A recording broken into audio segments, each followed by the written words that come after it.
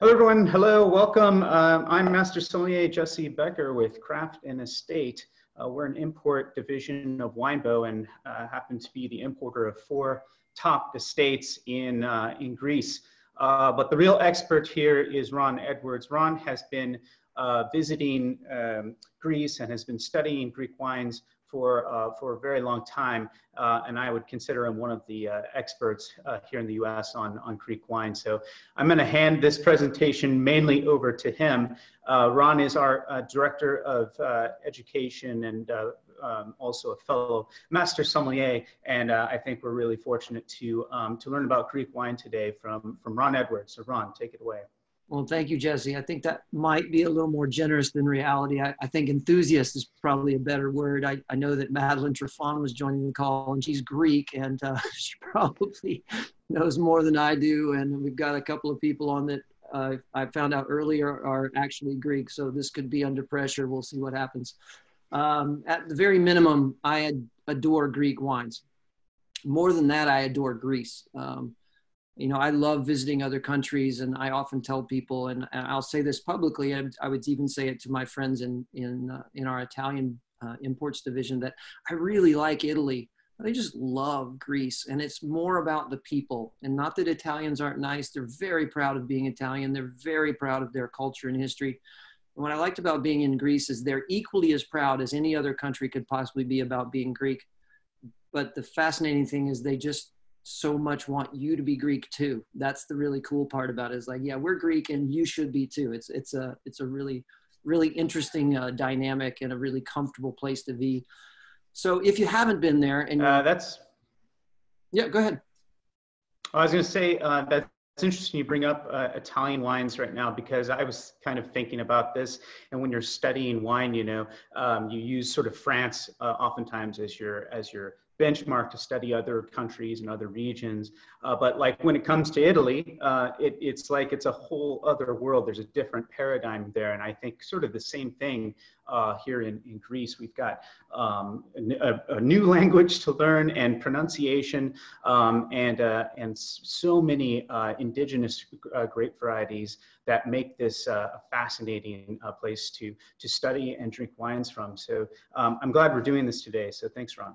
Oh, absolutely. And not only a whole new language, but a different alphabet too. And that makes it such a challenge. And we'll go through and we'll try to pronounce these wines. And when they transliterated the words from the Greek alphabet to the anglicized alphabet, or the Latin alphabet, I guess would be a better way to put it, there's variations, which also drives the student crazy. Is like, well, is this the right spelling or is that the right spelling? Well, they're both the right spelling. It just depends on whether you're talking to this person or that person. Right. But let's get into a little history, because this is an amazingly deep country. When you walk through Greece, you're walking through 6,000, 5,000, depending on where you're standing, years of history. And it's everywhere. It's all around you. It just like fills the air. It's fascinating if you have any affinity whatsoever to history, to be walking around and, you know, wander through Athens and know that you're walking through the Parthenon, knowing that, you know, this was biblical times and before this existed, and Mars Hill, and stand there and think about the history of the things that happened there. It's really fascinating. But sum it all up, all of the ancient history is hugely responsible for the Mediterranean basin, all the way up to the Black Sea, and around all the way to Lisbon, for instance, of Greek influence, transporting grapevines, helping people figure out how to make wine. And then the Romans took it from them and then spread it even further. So our modern wine culture really is rooted in what the Greeks and the Phoenicians and the Romans started, but it started more or less with the Greeks, because they actually established a culture where not just nobles drank wine and not just rulers, and it wasn't just used for sacrament, and it wasn't just used for religious rite. It was used as a daily beverage, even by the common person. And that translates all the way up to us, where we now, as normal everyday people, get to drink wine. And in this case, we'll talk about drinking Greek wine.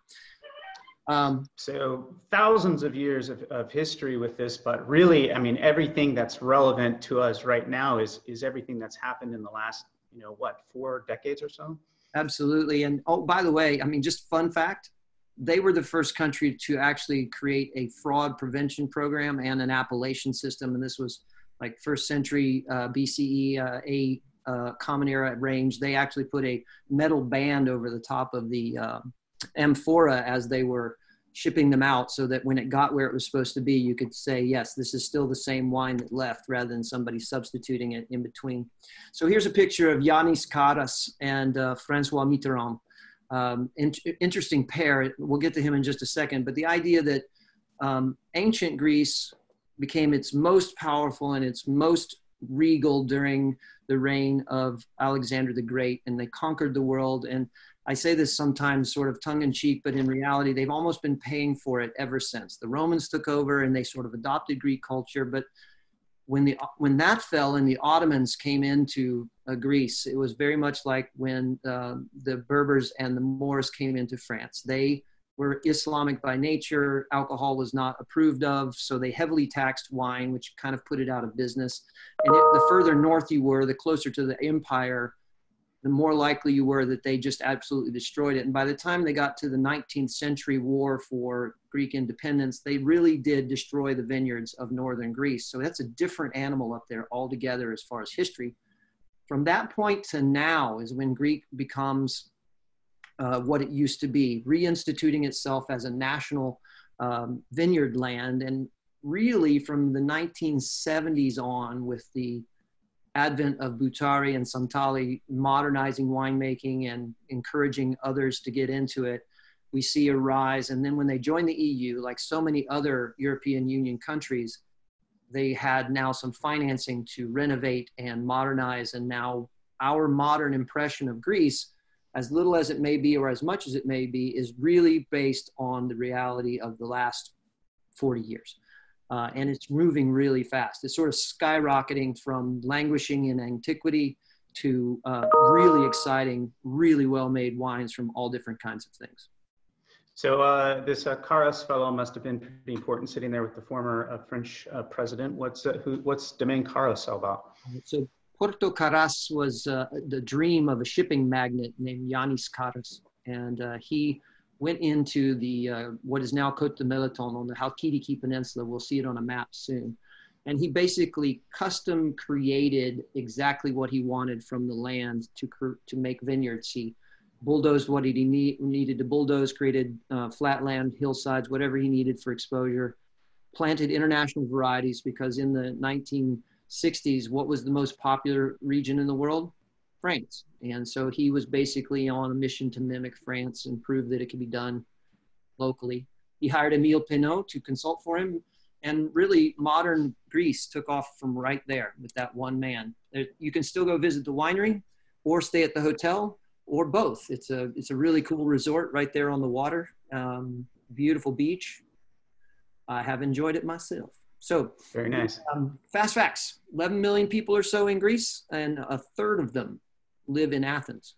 So once you get outside of Athens, it's a fairly unpopulated country, if you think about it that way. There's more than 2,000 islands in the Greek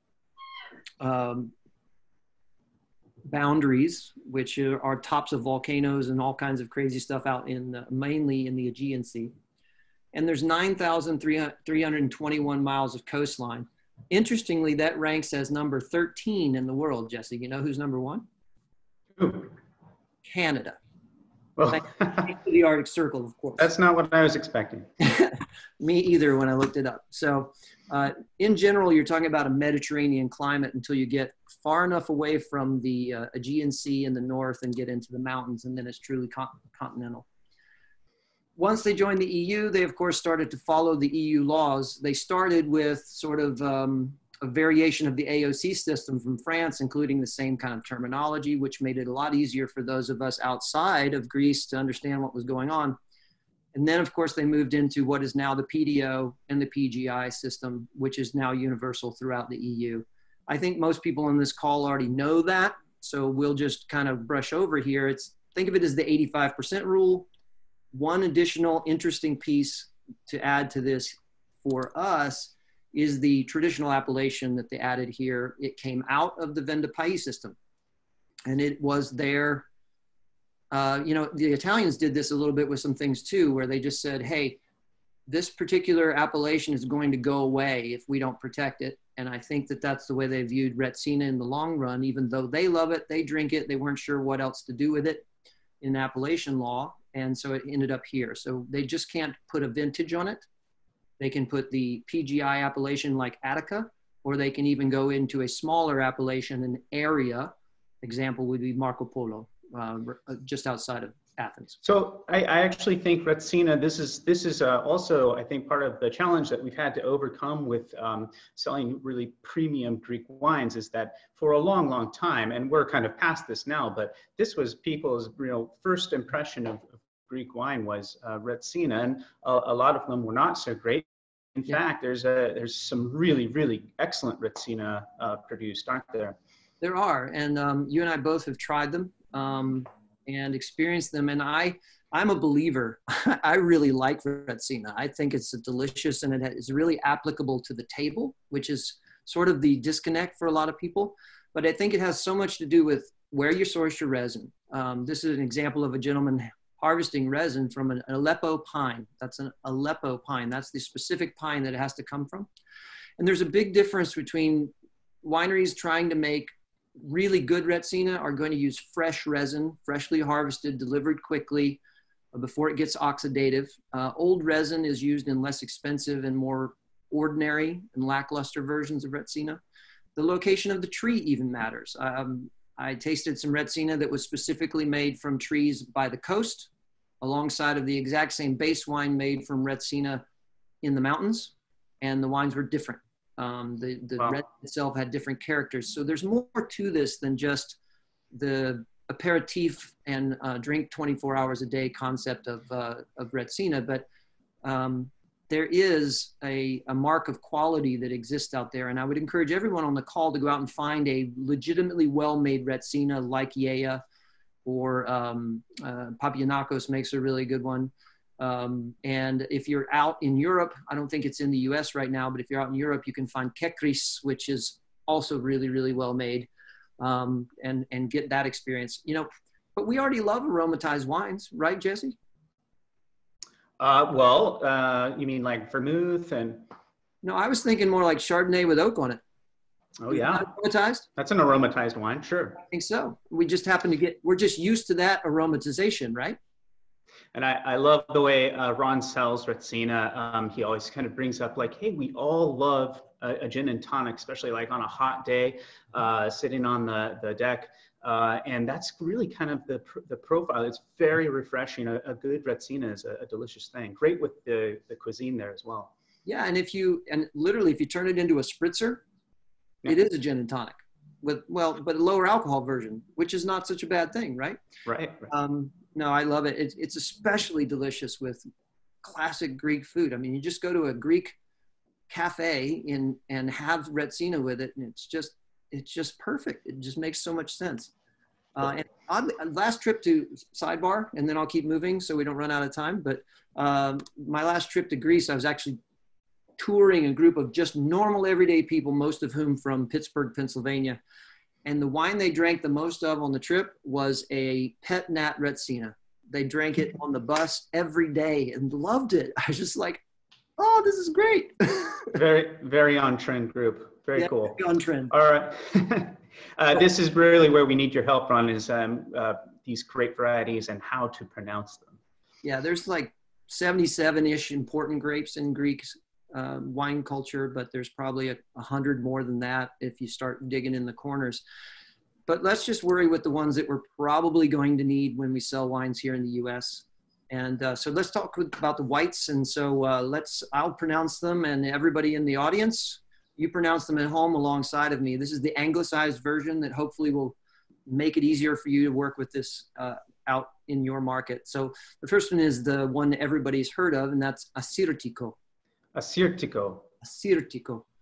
Assyrtiko. The next two are blending partners. They don't stand on their own very often, but they are delicious on their own when you find them. Athiri. Athiri.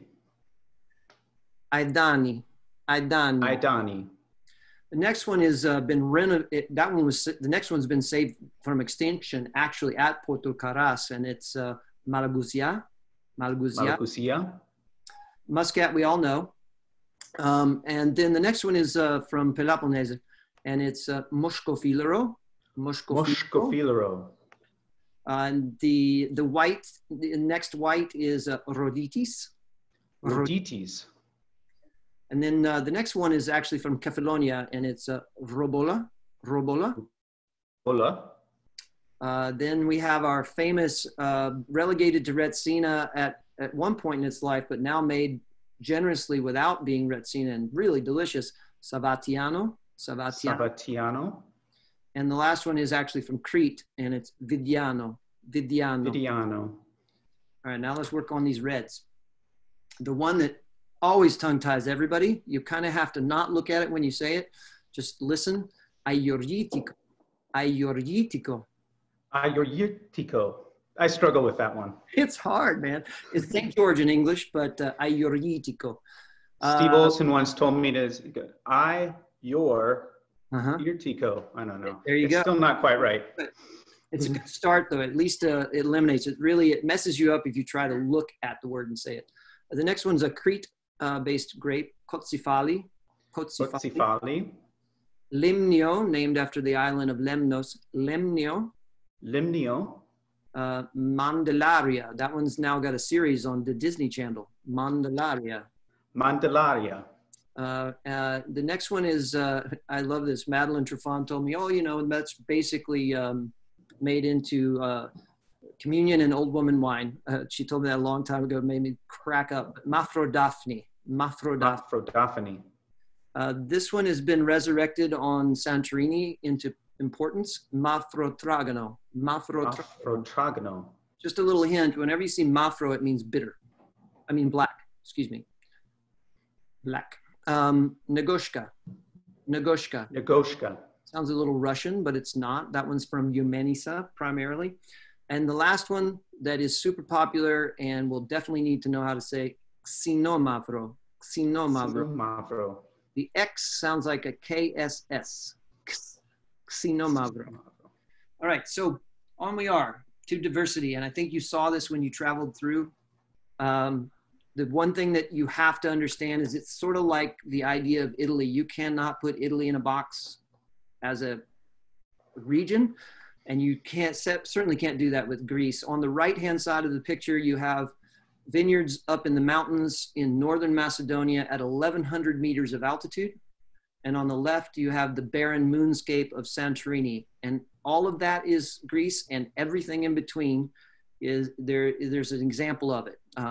By and large, you're talking about a Mediterranean climate, but as soon as you get elevation up towards Nausa, Mentio, towards the actual country of Macedonia, everything is now continental. So it's way too broad to deal with that. All right, so here's what it looks like. And so basically this breaks down into mainland Greece, is northern Greece and central Greece. The Peloponnese, we carry that out on its own because of the isthmus. It's really kind of almost an island. And then you have the islands separated in between the Ionian Islands to the west and the Aegean Islands to the east, and then Crete sort of is its own thing.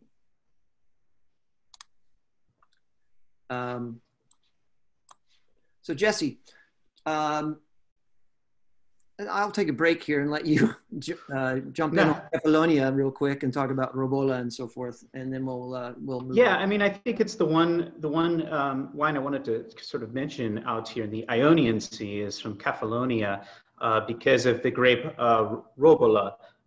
Robola, am I saying it correctly? It's often confused and probably pretty easy to think that, oh, it's got to have something to do with Ribolla Gialla.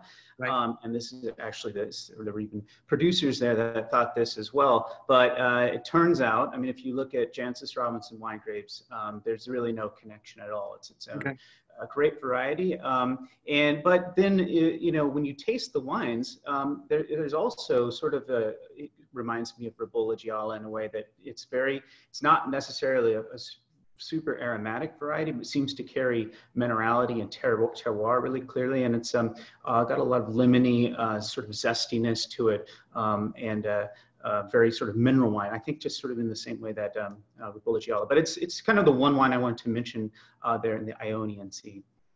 All right. Yeah, and I've liked the examples I've had of it. It's very it's just really interesting. So when we get out here, now we're just going to keep moving because there's not a whole lot to talk about there for what we see in the US market. And we're going to move to the Aegean, where the more popular islands, the things we've heard a little bit more of, reside. We're going to touch on Crete in more specifics, but Jesse, you want to just sort of hit on Rhodes? That it's an interesting area. There's more there than just Muscat in the VDN style. Yeah, well, I think it's actually more of a white wine island than it is red wine here.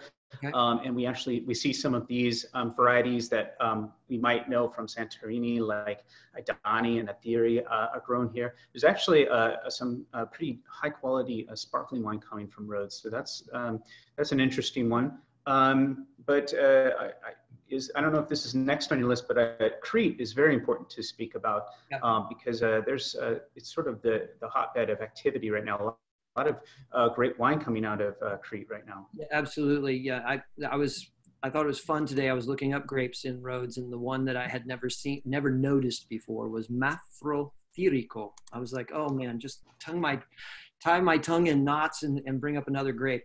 All right, so Crete, it really is this sort of massive olive and vineyard area. It's just a culture that's been there for so long. I mean, the Minoan civilization was there before Santorini blew up and probably ended it. Wine culture has been there for, well, recorded history and before even. They have some really interesting native grapes in that they primarily own, and things like Kotsefali and Mandellaria are from Crete, and they make very interesting wines out of them. And then there's another grape, Liatico, that actually they make both white and red out of, which I found fascinating. And these are the PDOs. You can see the other grapes there on the screen. Interesting stuff like you're never going to see Thrapsithiri anywhere else other than Crete at this point. And Villana is a specialty there that in Pezza, the Pezza PDO white is 100% Villana. Arcanes is an example of what a lot of the reds are, which is Kotsefali and Mandellaria. And then, of course, Daphnis. Daphnis is 100% Liatico in all styles. They literally make all style of wine: sweet, dried grape, VD, white, red, and rosé out of one grape. It's pretty fascinating. But Crete is definitely an exploration. It's on a huge upswing in quality, and there's a lot of cool things to explore there. But we talk more about Santorini pretty much than anything else, and I think there's a lot of good reason for that. This is an island that has amazing history and all based in tragedy, right? You know, so this island was its own fairly large island until the eruption that we're not exactly sure when it happened, but certainly BCE, several thousand years. And we're talking about an eruption on the scale of Krakatau, which was the largest recorded volcanic eruption that we have in our history books. This is an eruption that probably expelled, by estimates, 24 cubic miles of rock, 24 cubic miles. 4 times the amount of Krakatau. It probably created a mega tsunami that buried the coastland of Crete, and that's probably what ended the Minoan civilization there. It's also dominated by, which is the kulura you see up here on your screen. The basket weave is there because of a couple of things, and one of them is the Etesian wind, which is it's this weird combination where a high pressure forms over the Balkans and a low pressure forms over Turkey, and it creates a funneling effect of the wind through the Aegean, and it can be disastrous and tear vines right out of the ground. So it's sort of like stark and moonscape in one side, and then you turn around and you look at tourist paradise on the other side. It's a fascinating place. Yeah, the wind is definitely, it's something you always read about when you're studying Santorini, and then you visit there for the first time, step out of the car, and man, it just hits you. So very much, I think, influences the way the wine is grown there. Great. So some terms to know, right? That basket weave, the formed basket is called a kulura. The technique of creating the basket is called Stefani. Aspa is their word for the volcanic soil, which, by the way, that volcanic ash is what you see on the surface. It's 200 feet deep before the bedrock. That's what was left after the explosion. Nicteria is a designation for a ripeness level. It means that the grapes had to come in at least 13.5 potential alcohol. In practice, they're usually another % higher than that. You're going to see dry whites. The PDO for dries is at least 75% Assyrtiko with Etheria and Idani blended in. And then the sweet wines of the area, Vinsanto, which the original name Vinsanto came from here. These wines are absolutely amazing. A style of antiquity. You definitely need to get a bottle of this and try it if you're on the audience and you haven't. The PDO does not have reds, but it may happen one day because Mafrotragano is definitely on the rise.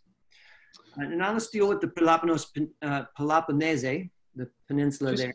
Just to add one more thing to Santorini, we're always talking about like what's a classic wine, you know, and it's a wine that has a really, I think, clear and distinctive identity. And I would say that of the grape variety Assyrtiko, but also especially Santorini. I mean, there's no other wine on the planet that tastes like that, with that almost sort of potent intensity of citrus fruit, and then great acidity and a certain just saltiness that makes those wines really distinctive.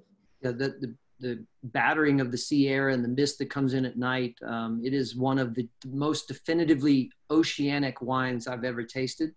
And I really think Santorini Assyrtiko is, well, it's my favorite white to drink at this point in my life. I say that without reservation, and I put it in my top 10 worldwide possibilities for everything. And you know, and I have privilege. I get to taste a lot of different things.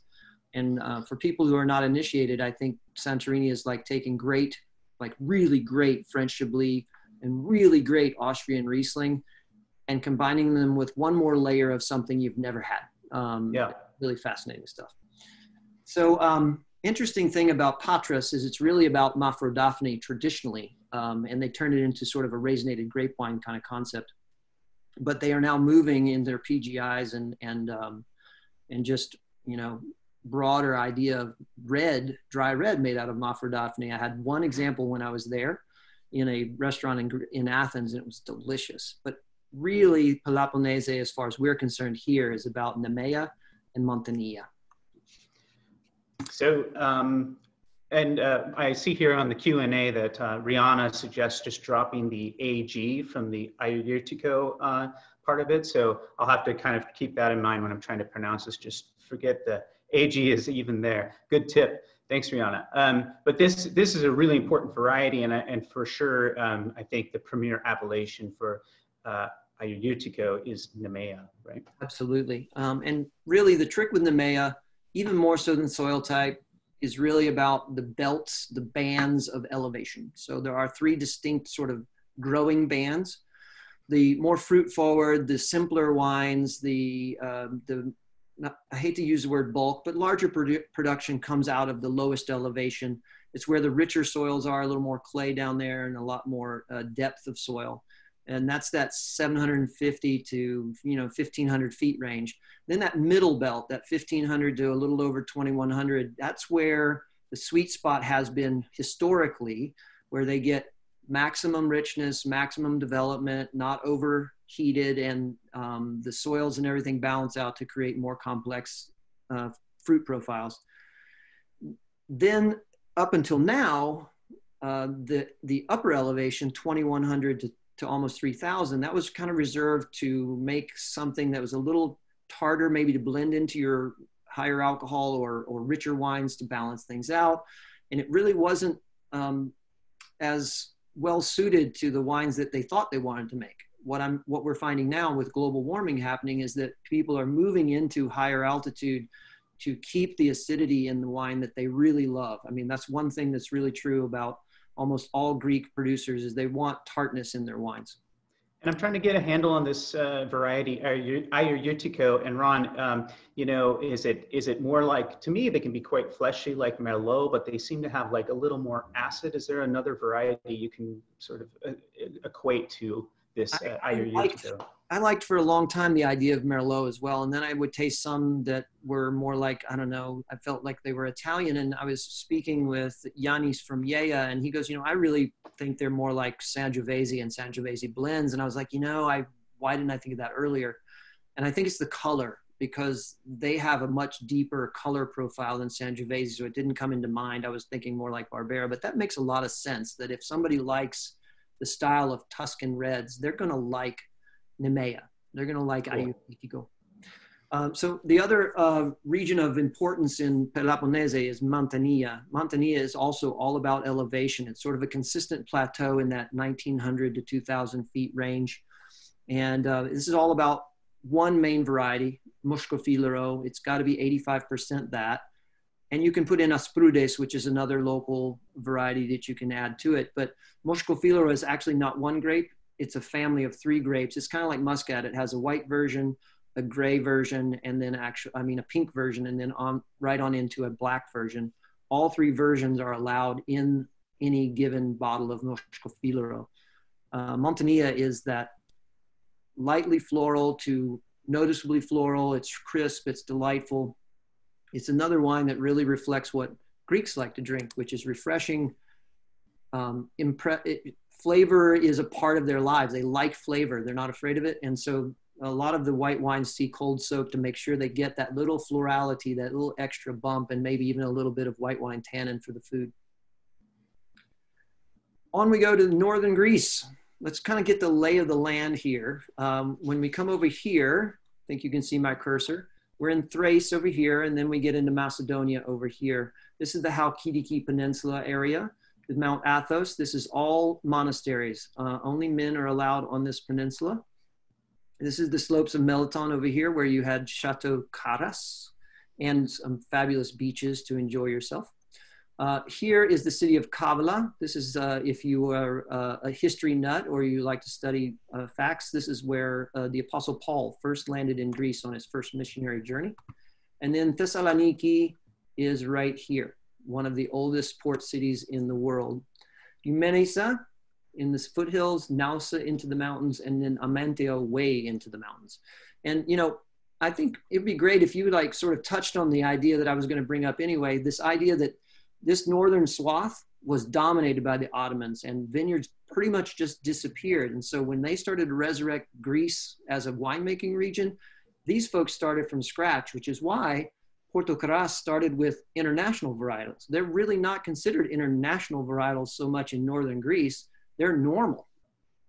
This explains, I think, also my experience in Drama, which is Eastern Macedonia, and it just really strikes me. Yeah, there's international grape varieties there, but visiting there, it strikes me as a region that could be kind of maybe it's like Bulgari or even the Napa Valley, like one of these really could be potentially one of these really premier regions for international varieties in Greece.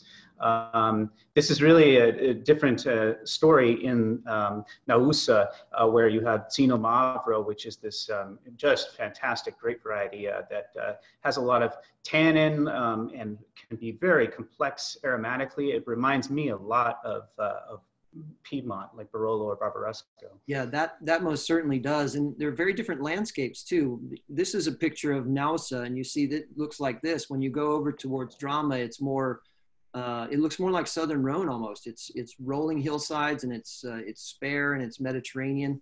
And what's interesting to me also is this is a very old country with a lot of their very old grape traditions and very old grapes. And when you wander around Greece, when you look on menus in restaurants, they have lots of these international varieties listed. For instance, the one we bring in from Paflidis, Thema, I could not find a restaurant in Greece that didn't have that wine on it, the white and the red, which are international varietal blends, because that's good with them. They quote unquote live in an old land. They'd like some new grapes once in a while. You know what I'm saying? Mm-hmm. All right, so Macedonia is really all about Xino Mavro, and then the other grape up here is Negoshka. And you need to associate this with little vineyard plots, small producers, very detail oriented when they're done right. And it feels like I'm walking through and experiencing Piedmont in Italy in the same sort of thing. The wines are just as you described, red fruited and tannic, and they age really well. Oh yeah, they just become haunting. Just sort of like a great old Nebbiolo, just such a bouquet of complexity. So yeah, nobody's made that genetic connection yet, at least, or they haven't researched it yet, or they haven't proved it, or it's not really true. But man, they taste so much. They act like cousins for sure. On the Q&A here to pronounce the Zino Mavro, like almost like casino, like you're saying the word casino Mavro, which that sounds about right. Yeah. Yeah, that's pretty close. Casino Mavro. Casino Mavro.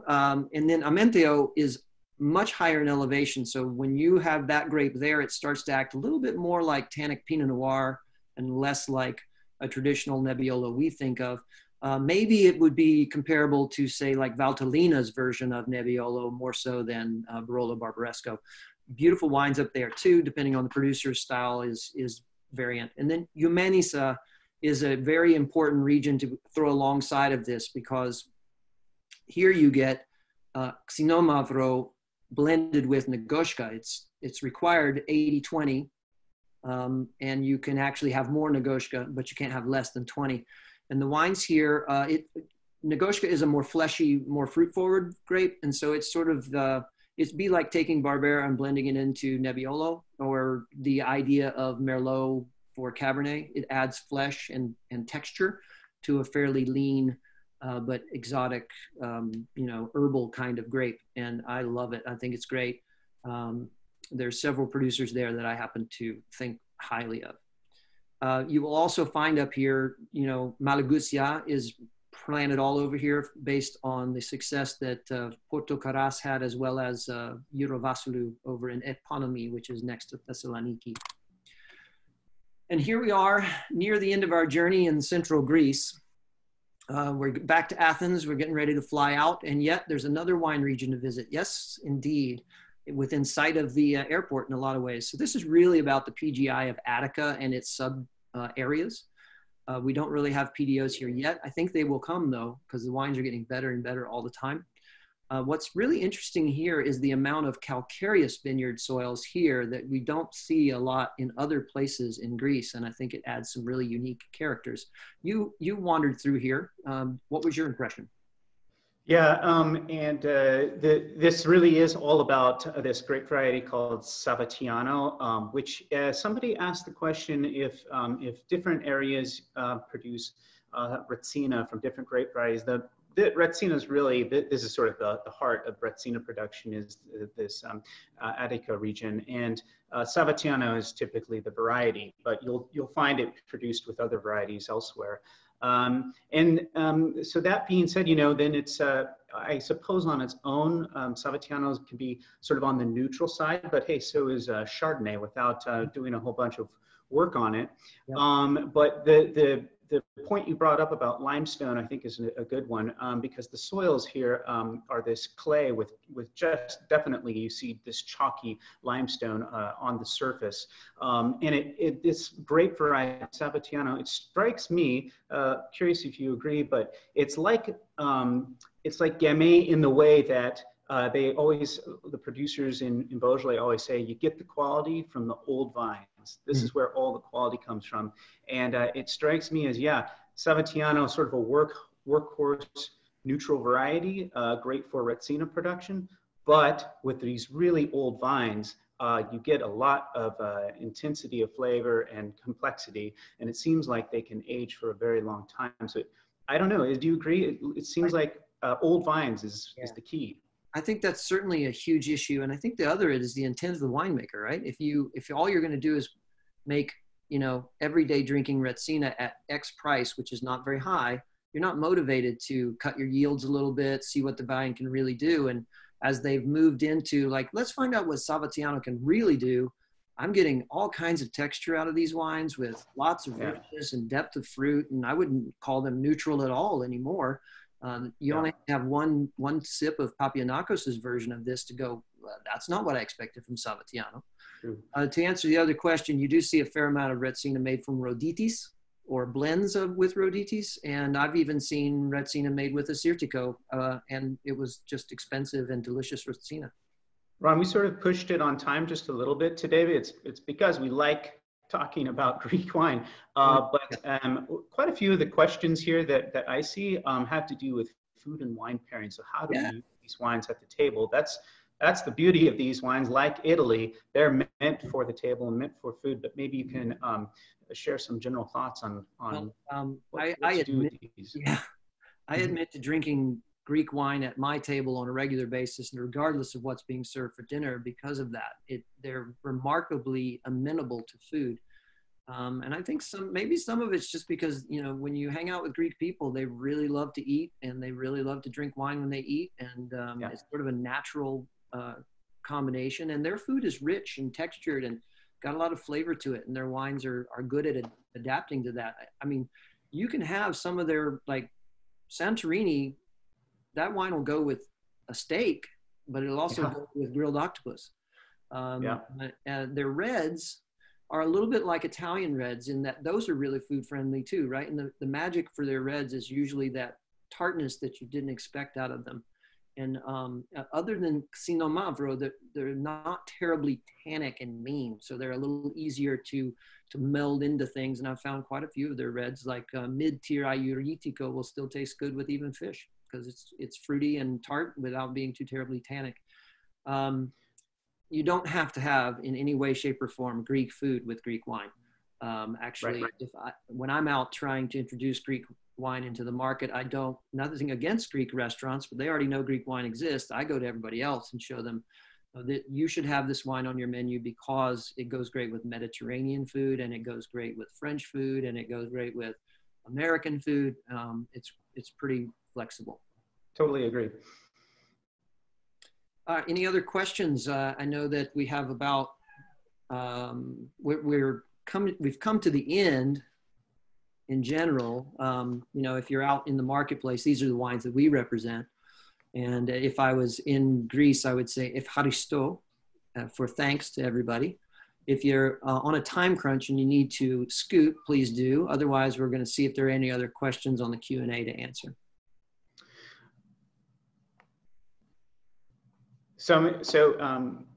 And we get this question quite a bit via email. Is the recording available for sharing? And yes, all of these webinars that Ron and I are doing right now will all be on Winebow's YouTube channel. So we'll get this posted very soon to Winebow on YouTube. Yeah, and we're also going to, not to spam you, but since you joined this and you're interested in Greek wine, we're going to send you an invite after this. I'm interviewing Yanis and Lido from Yea tomorrow at noon. And we'd love for you to join that. It's just going to be a three-way conversation. It's not a PowerPoint. We're just going to talk about Nemea, and we're going to talk about Santorini in specific. And then there's one question here that I thought was interesting. Greek spirits important to know.